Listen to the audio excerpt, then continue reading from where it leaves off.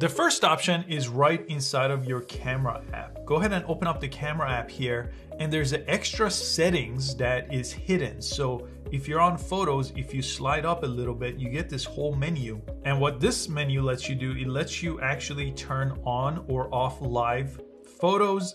It lets you change the exposure. So if something is darker or lighter, you could go ahead and adjust it here. It lets you set a timer, 3-second or 10-second.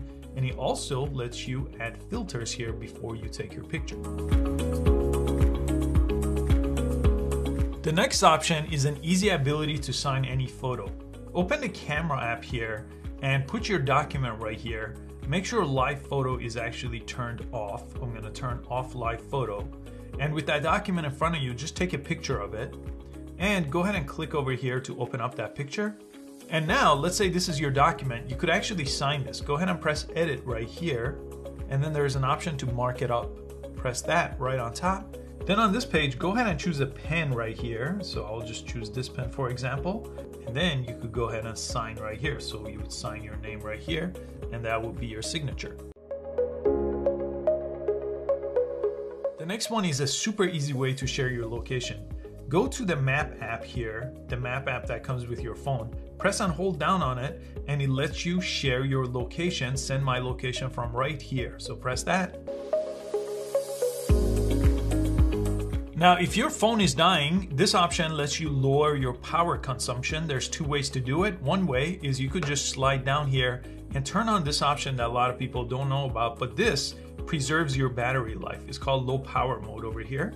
You could turn it on and off at any time, and you could turn on airplane icon and make sure you charge your phone. This will charge your phone much faster.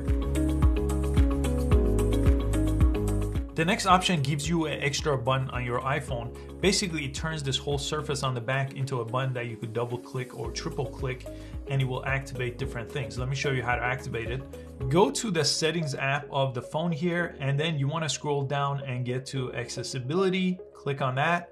And here there's an option that says touch. Click on touch and then scroll all the way down to the very bottom, and there's an option that's called back tap. Click on that, and you could go ahead and turn on double tap and triple tap. So if you turn on double tap, for example, you could choose any of these options. Ton of options available. So let's say you want to bring up your flashlight on a double tap.